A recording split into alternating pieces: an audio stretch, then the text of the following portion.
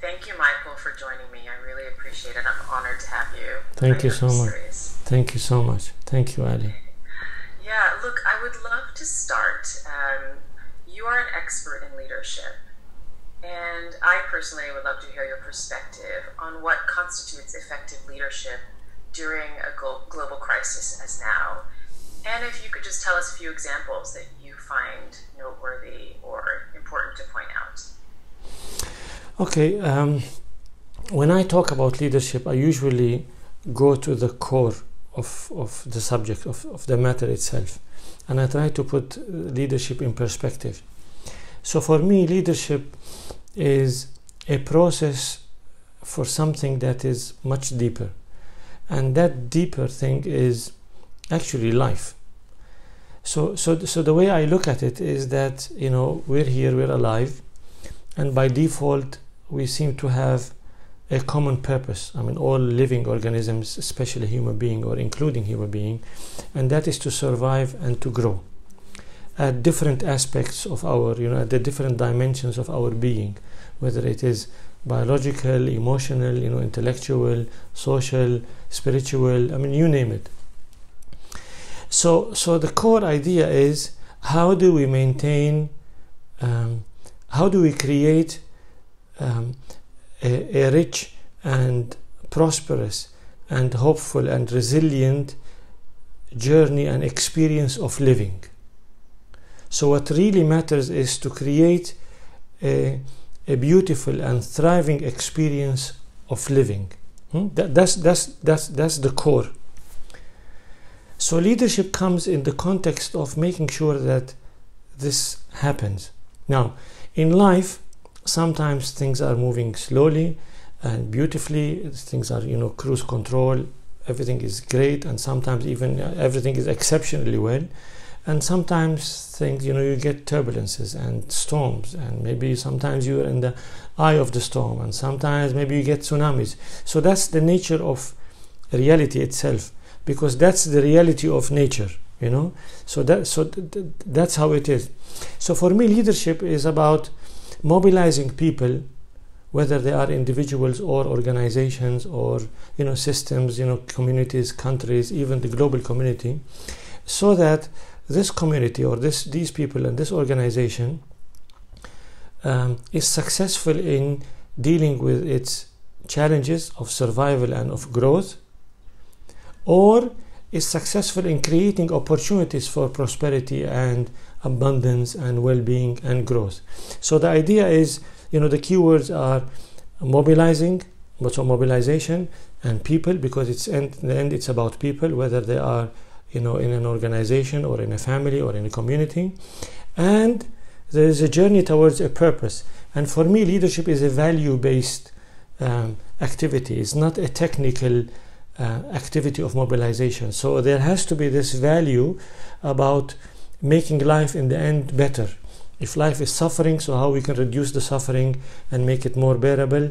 And if life is good, then how can we make it even better? So there's the purpose element is very important. So that includes a situation where we live in a crisis conditions. And that's also part of reality. I mean, sometimes things are unpredictable, and often things are unpredictable, especially when we're talking about complex systems like the world that we have created, that is complicated and complex beyond comprehension. I mean, you're a psychiatrist and you're an expert in this field, and you know that it would take many lifetimes just to start even begin having a grasp of what a single human being is all about, with all the multiple facets and the dimensions and the personalities. And the roots go almost endlessly deep, right? So we're talking, this is one individual. So imagine two individuals, right? And how exponentially complicated it takes, because it happens because then we become, multiple layers communicating at multiple layers and dimensions. And then you can imagine the complexity of that, and that's evident usually in the nature of complex relationships that people and couples have with each other. So multiply that by 8 billion almost, and then you can see, and add to that the complexity of identities and history and fears and aspirations. I mean, this is like unimaginable complexity. So that by default creates crisis, because how can you control something that has billions and trillions of parameters and variables? So leadership, when this happened, the purpose of leadership is how to make sure that this crisis, which is a sudden change in reality, and the way we're defining it is a sudden, unwarranted or undesirable change of reality, how can we manage this situation? How we can navigate people through mobilizing them so that they can come out of this crisis to whatever we can call, the previous normal. Although, as a psychiatrist, that when you talk about the previous, it's never the previous normal again, because something happened and we're not the same. There's a layer of experience and pain and emotions and comprehension and awareness happened at different depths. So how we go back to as safely and as gently and as smoothly as possible to continue our journey of survival and growth. So if our survival was at stake, right, because of the crisis of leadership, of the crisis that happened, then the challenge is how do we go back to ensure that our survival is not at stake anymore, right? That we're fine. If our growth journey was at stake, something happened to mess up our plans for growth and prosperity and abundance, then the leadership challenge is how do we fix that crisis and go back to the same, uplifting trajectory of growth. So leadership for me is always contextual, and it's always about looking at the reality, diagnosing the reality with an open mind and with courage that looks at the entire complexity as much as possible, and then seeing how we take this reality and how we play with it and how we deal with it and navigate it so that we can create a relatively better reality.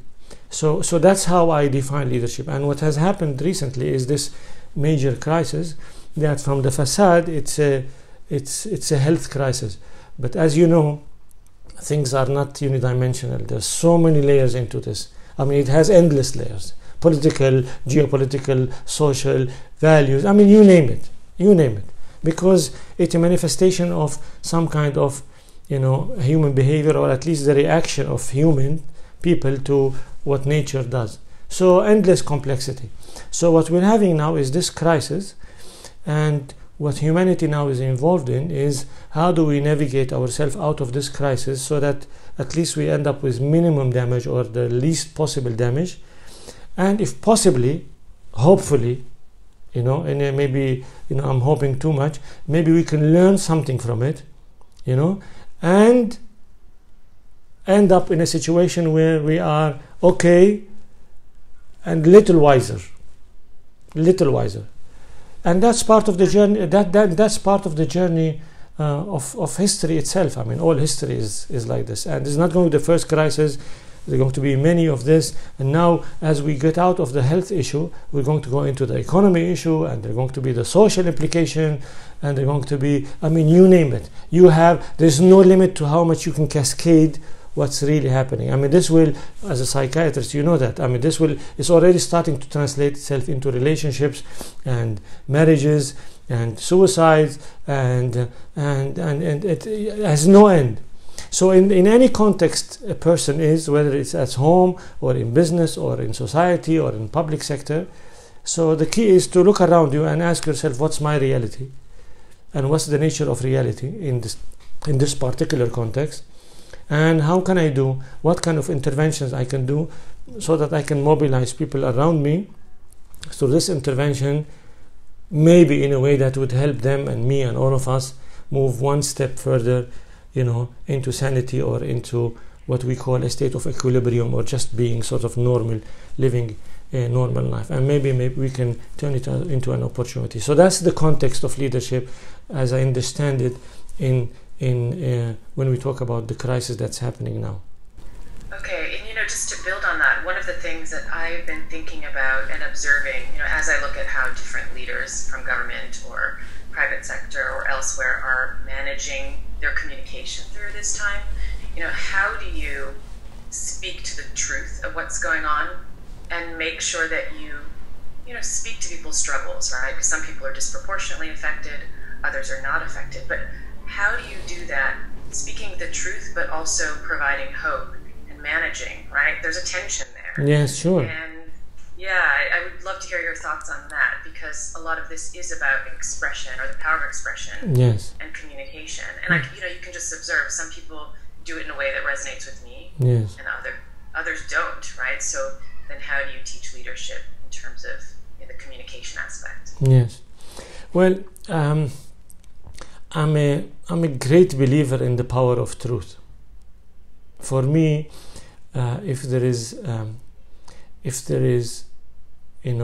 something called a universal law, at least when it comes to the subjective world, to the way we act, the way we behave beyond the object, the objective world. If there is something that is called, at the core of what is an absolute universal rule, that for me would be, at least one of the few ones would be truth. So I see no substitute to that.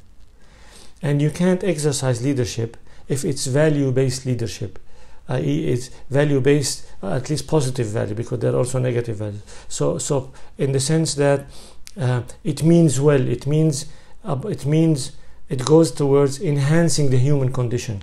If that's what the intention behind exercising leadership, then there's no substitute to truth, because you can't. Otherwise, you'll be dealing with illusion. Otherwise, you will be dealing with a lie, especially if you're conscious that what you're communicating is not the truth. And equally important, you're manipulating people. So if we talk about leadership the way I understand it, which is about mobilizing people so that you can enhance or collectively together the human condition, there's no substitute for the truth. You have to say the truth. Now, what is truth? That's another complicated subject, because you can go into endless conversation about that. So the simplest thing to start with is truth is about not lying. So don't twist the facts, right? At least don't lie about the facts. And so that's the beginning, because if you go into a conversation of what truth is and what absolute truth, this has no end. But the definite thing is that, okay, the sun is up now. There's a consensus that the sun is up. So don't lie and say the sun is not up, right? So start with the fact. And maybe if you want to take it a step further is, if you are an experienced person when it comes to leadership, maybe check your interpretation of the truth with some people whom you trust in terms of common sense and in terms of advice. Is my interpretation of reality correct? Is the way that I'm defining the truth of this reality, is this accurate? So because we all have biases, and we have fears, and we have our complicated personalities and characters as well, and our old demons and the wishful thinking and the whole complex layer of the way we view the world. So if you have a support structure of people whom you can go to and check if the way you're interpreting reality is accurate, then that's the starting point. Then at least you're standing on solid foundation. The next step is to communicate this in the wisest possible way, because you can communicate the truth in a way that hurts, and you can communicate the truth in a way that's elegant, and in the way that it is considerate, always to achieve the same objective. I mean, we have children, and we know that the way you communicate to a 5-year-old is different than the way you communicate to a teenager, and it's different to when you communicate to a 35-year-old. So it's the same truth, but you have to present it in a way that doesn't sacrifice its truthfulness, but it makes it more comprehensible from the receiver point of view. So there's no substitute to truth. Now, I'm going to add another dangerous word to the word truth. It's not a very popular word because it has been abused and overused, which is the word love.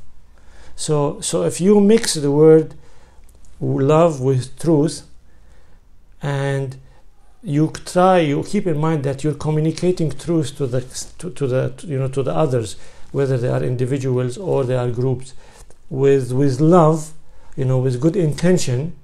You're doing it to build, to construct, not to destroy, then you're on the right way. Because truth without love sometimes could be unbearable, right? Sometimes it doesn't change reality itself, right? But it's out, because sometimes reality is so hard that it becomes unbearable. So you have to always package or wrap truth with love without twisting its content and offer it, because you're trying to construct, and whatever you're doing, it's either building or destroying. It's either helping or hurting, right? So you have to make your choices. Why am I communicating truth? If it's to build, then you have to do it in a way where the foundation is love, so that you can construct, and based on that, then you start making, at least a realistic and truthful connection with people, and that will be the foundation for your interventions when you exercise leadership. Because in the end, you're telling them, listen, my friends or my family or my colleagues or my countrymen, this is our reality, the way I'm seeing it, right? Now if I'm wrong, tell me, but that's how I'm seeing it. And we don't seem to have any choice except to deal with this reality in the smartest possible way, even if we're going to make some mistakes, so that we can get out of this mess, right? So what can we do together so that we collectively work, right, in a way that's aligned, maybe not with the same vision, but at least for the same purpose, so that we can move from this reality to a better one. So the core of this communication has to be truth, but always has to be, love has to be there. Compassion also has to be there, but compassion also could be dangerous, because you have to use it wisely, because you don't want to, for the sake of compassion, to sacrifice the truth. You see what I'm saying? Yeah. Because I think the best favor you do to people is tell them the truth in the nicest way. So even sometimes if it's bold, but you can't twist the truth or mess with it just because you want to be compassionate. You're hurting the other people. You're hurting them. So there's exact. So you have to have wisdom in the all of this, and wisdom comes from experience and from mistakes and all of it. So if you're riding that wave, if that's your orienting philosophy, then the way you can improvise and design interventions become more sensible, and with trial and error, especially when you're going into unknown territory, eventually you'll get it done. Why am I hopeful? Because, and you mentioned hope with this, because of the amount of our potential for resilience. Now, we're not born resilient because we're born as fragile babies, but we definitely have unimaginable amount of resilience, at least in the context of in human life, if we work on ourselves well, if we build our character well, if we build our value system well. So hope is always there. Why is hope there? Because hope for me means if we do the right thing and we keep an open mind and we stay adaptive and flexible and learn from our mistakes, right, and keep not give up to despair and keep moving forward, eventually we will get there. It might not be easy, it might be messy, because life is messy, it might be sometimes painful, but if we keep doing the right thing and keep an open mind to learning, hope means I have faith that if you do the right thing, eventually, if the results are not guaranteed, at least it's the best option. Because what's your other option? What's your other strategy? Do the wrong thing? That's destructive, right? That's suicidal. So you have no choice but to do the right thing. So, and be hopeful that maybe you have a higher chances of succeeding, that if you do the right thing, eventually you'll end up on the safety, on the side of safety. And that's the nature of life. Is anything guaranteed? No. But you can't sacrifice truth, you can't sacrifice love, and you can't sacrifice doing the right thing, and you can't sacrifice being adaptive. After you've done all of this, if it works, enjoy. If it doesn't work, what do? You have to accept it. That's the nature of reality. That's how life is. I think that's beautiful. Truth, love, and look, I guess the power of truth and love on the people that are maybe materially impacted, right? That can go a long way in providing hope. Yes. And I think, through this interview series, what I'm trying to do is hear different perspectives such as yours so that we can share our stories, right? And a lot of people are coping, a lot of people have different needs, Yes. Different circumstances, right? And that's why I want to do this, because as psychiatrists, right, we see the variability across different groups, across different cultures, and there isn't something for everyone, but I think there is a right way forward, and I'm so glad that you're speaking about truth and love, because these are such basic principles, Yes. but so important. Yeah. So I have a question for you, just Go. to shift gears a little bit. Go ahead. You've always said you have so much experience, and you've worked for Reuters, you've seen different crises, right? You've probably reported on different crises, you've managed staff during crises, probably have a very strong philosophical and spiritual view. I just wanted to know for you, either spiritually or existentially, if you look at what's going on now with SARS-CoV-2 and this pandemic, what is your view? Whether that's like a long-term prediction of where this may go, I mean, you spoke to it at the beginning, or just philosophically, like how do you view this as similar or different to other things you've seen? Definitely in terms of magnitude, scale at least, I mean, this is of historic proportions. I mean, when did you have in history, written or unwritten, told or untold, billions of people in lockdown? Now, in terms of number of casualties, unfortunately, and that's a very painful part of this reality, is it's not unknown to history. I mean, remember several years ago when a major tsunami hit Asia, 200, maybe 250,000 people died in 5 minutes, in matters of minutes. So this scale of tragedy is not unknown. Is not unknown in history, but it doesn't matter when you live in that reality. It's still painful. I mean, you can talk about tooth pain as much as you want, but when you have it yourself, that becomes your reality, and for you, that's your drama. What you want is to remove this pain from your teeth, right? So in the context that this is a painful event in history, of course it is, and as I said, if you maintain a realistic view to the nature of life, I like this phrase, the nature of life that's derived from the nature of reality that's derived from the reality of nature. You see what I'm saying? So what's the reality of nature? The reality of nature, these things happen, a baby deer is born and 3 minutes later it's eaten by a lion. It's the reality of nature, you have lion cubs everywhere, and then a lion attacks and it kills everybody, right? So that's the reality of nature. We can't negotiate that. We can't argue with that. That's how it is. So the beginning has to be accepting this reality of nature, and in some cases it's unfair. In some cases it's shocking, it's painful. But if you put it in the cosmic level, or at least on a universal level, it's really fair, because it's the same rules for everybody. You see, so it's the same rule for everybody. So in the sense of it is unfair to everybody, depending on how you call it, how do you define fairness? In that sense, is the same rules are. If you're here, everybody is under gravity. If you go to the jungle, everybody is under the same kind of threat.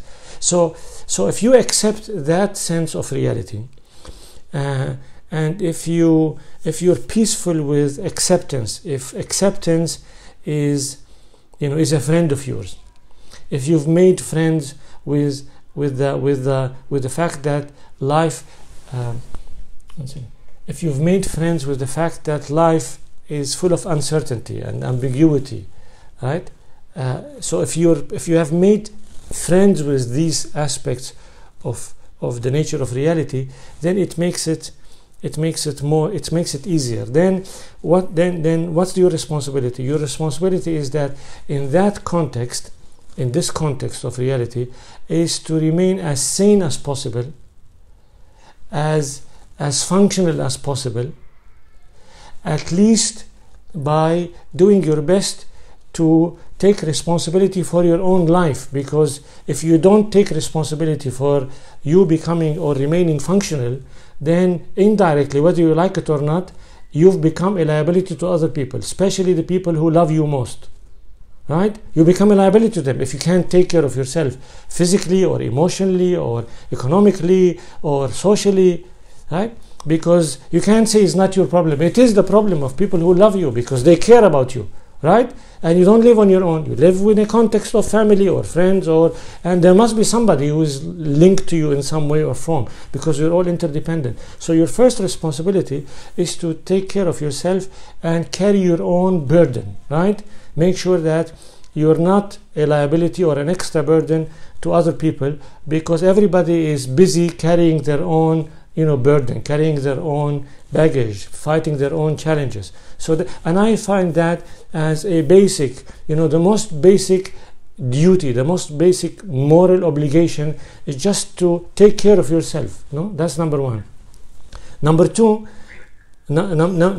is you want to go a step further. And now we're going into the context or the universe of leadership, is help other people take care of themselves. Help them really reduce some of their burden, reduce some of their pain, reduce some of their suffering, create opportunities for happiness, create happy moments for them and for you, make life more bearable for them. If something hits your family, then at least try not to collapse, right? And then if somebody else is collapsing, maybe you can support them.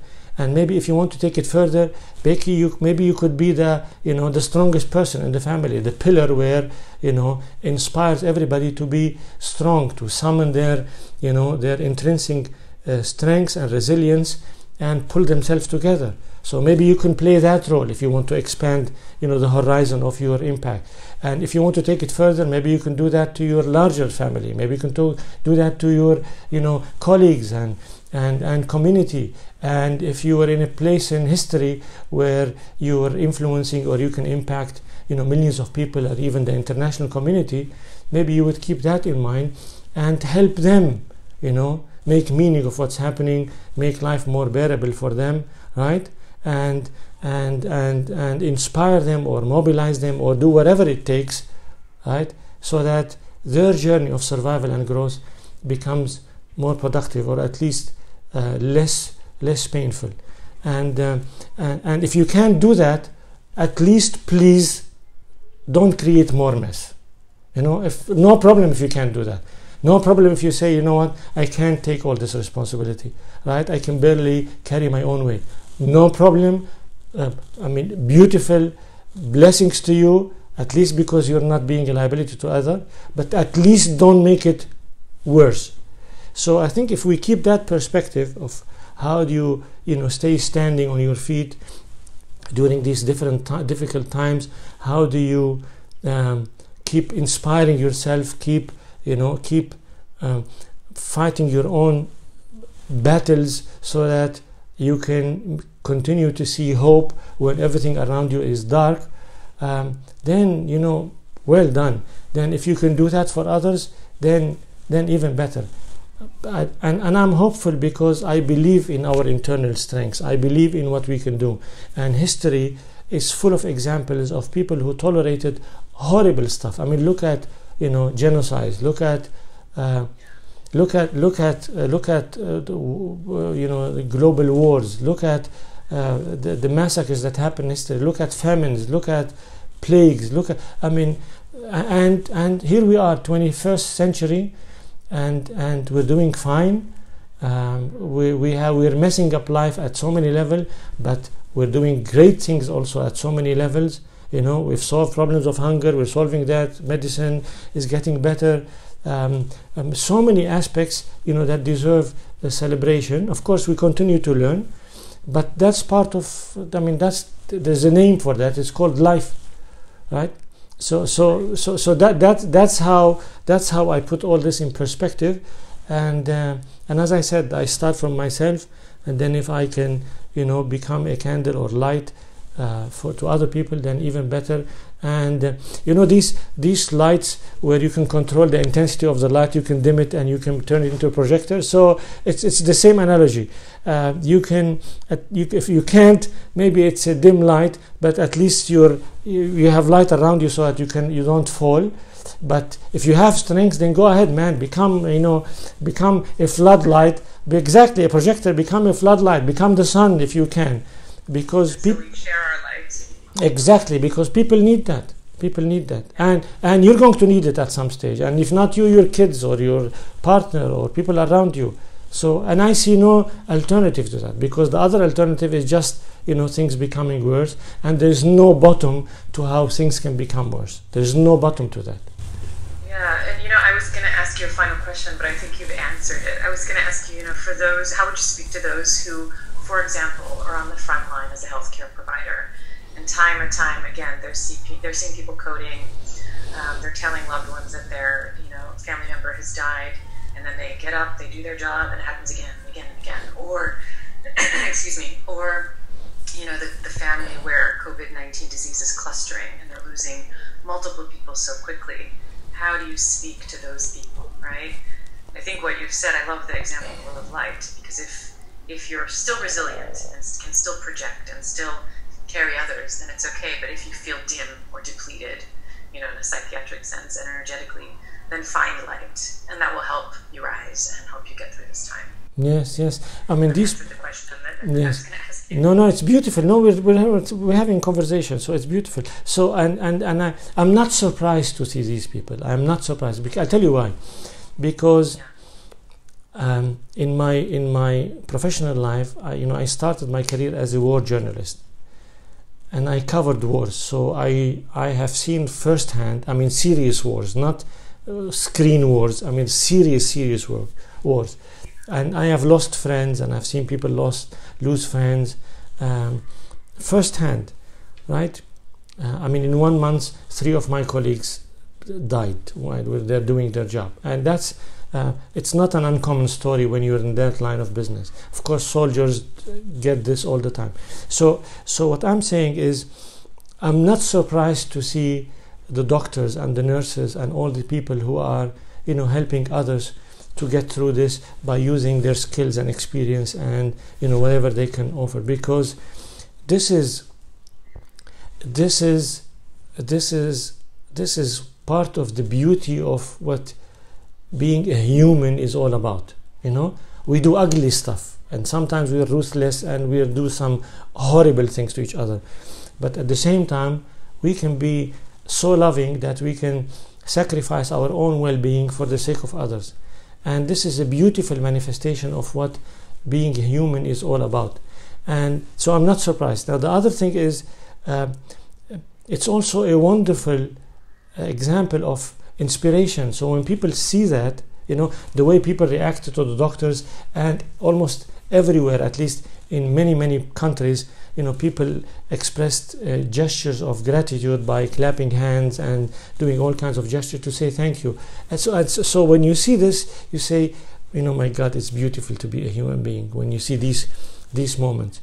So this is part of human nature, and it says a lot about the resilience and the strength of these people, and it says a lot about the potential for resilience and strength we have ourselves, especially in our weak moments, because we've seen our brothers and sisters and friends and other people who can go through even harder times, right, by not only supporting themselves, by every single day supporting people every single day,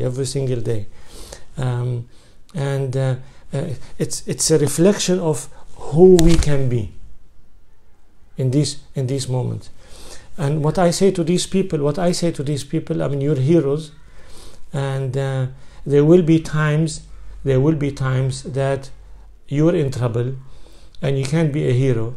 So what I say to you, all these people who did all these great efforts, is don't be shy to ask for help yourselves because you've done your share, and there will be times in your life where you will need help the same way that you offered others help. So don't be shy, don't feel guilty, not for a second. You have more than earned it, right? Even before doing what you've done, but now even more, to ask for your share for help, to ask for your share of peace and tranquility, to ask for your share to have your own space, to ask for your share to do whatever it takes to rebuild this energy, to come back to, fill up your heart again with all the emotions and all the love and all the, the energy that you need to go back and restore your own life, right, in the most sort of normal way. Because what you've done is huge and is deep, and I'm sure it has been draining. So maybe after you've done what you've done to other people, it's time that you take care of yourself the way you took care of other people. Yeah, to restore your sanity. And by doing that, you would also be providing us with a lesson, right, about the right way of doing things, right? So, the importance of asking for help when you need help, the importance of taking care of yourself all the time, the importance of appreciating yourself and tapping yourself on the shoulder when you've done something that you're proud of, or even though, regardless of the result, at least when you've done your best. So there's so much to be said for them, and for the people who are people who have suffered. What can you say? Words are not enough. We talk about that the default, the nature of reality is suffering. This is not, it's naive to call life a journey of happiness. Maybe the purpose is to increase as many happy moments as you can, to create happy moments for you and others. But to say that, we're not in heaven, this is a journey of survival, right? And it's not an easy thing to do in this complex life. So it's your share now. Hold on to hope. After every winter there's always spring. Never doubt the resilience that you can have. And some wounds will be healing maybe with time. Some wounds will never heal, right? Some wounds will never heal, but that's your share, and other people have their own share, and if it's not now, they will get their share later on. So we have no choice but to be, to accept the nature of being human, and to carry our wounds with grace and with compassion, and to capture every possible opportunity of making the best of this life, and every happy moment, to capture it, not leave one happy moment fleet, right? And create more happy moments, because that's what life is. There is a famous Lebanese philosopher, his name is Khalil Gibran. Yeah, he wrote the famous book called The Prophet. He says life is a smile and a tear, right? Is a smile and a tear. So it's your turn now for the tear, but hold on, the tears will dry, the mark will still be there maybe, but it will dry, and there will be days of plenty of smiles, and maybe that's what being human is all about. Yeah, and I think for those who are very affected by grief and loss during this time, it's also important to find ways to laugh and smile. It's okay to do that. I think a lot of people that I've spoken to feel guilt, right, to feel happy, but that's also part of this time, right, to find the happy moments with the sadness. It's always a juxtaposition, I think. So I'm glad that you said that. Yeah, and that's when people feel guilty that they're happy, it's actually a positive thing, in the sense that it's a further expression of how beautiful they are from inside, because it's a sign of empathy, that I'm so empathetic that I want to connect with you in your grief, and I don't accept it to myself that while you're in pain, how can I be happy? So it shows the depth for goodness that exists in that person. Of course, it doesn't mean that they should do that. They should capture this moment because it's a gift, right? but it shows that there's so much space for happiness and love in their heart, and sooner or later they should make use of that and not feel guilty at all, because it's their time. I mean, let them use it before the second wave comes, because it's all waves, right? Yes. Storm, and then it's calm, then it's another storm, and then it's calm, and then there's a tsunami, and then it's calm. So when it's calm, go and swim. When it's a tsunami, hide. I mean, whatever. So and that's how life is. Michael, it is so lovely to speak with you and hear your wisdom and your strength and resilience through this. I think it will help a lot of people. It's a pleasure to meet you this way. Thank you. I hope to meet you in person one day when we're physically undistanced. Thank you so much. My regards to your audience. It's beautiful what you're doing, and I can see compassion and love going, through your words, and I wish you all success, and anything I can do for you with pleasure.